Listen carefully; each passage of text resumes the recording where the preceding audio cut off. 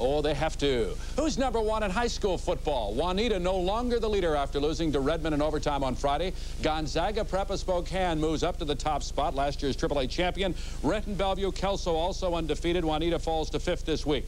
Franklin of Seattle, the only other unbeaten team, is ranked behind Richland, Snohomish, Rogers of Puyallup, and then Curtis, the top 10 AAA teams, according to the Associated Press.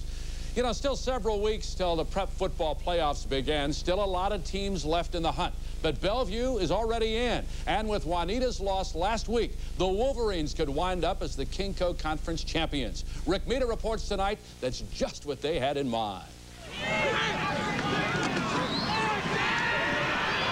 They locked up a playoff berth by beating Newport Friday. It was the 7th straight win for the Wolverines.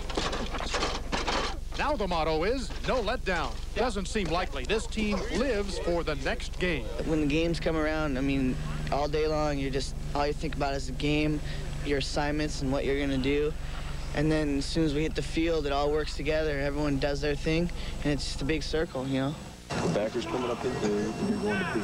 Tackles in 6. Dwayne Hatch is the coach here. Once again, he's turned out a winner without any superstars and without big numbers. We've never had a lot of kids. We won the state championship with about 18, and you know, we've got about 15 playing now. So, you know, coach them up and get them going. You know? The Wolverines' winning tradition has been built largely on defense. This year, they've allowed opponents to score on average less than 7 points per game.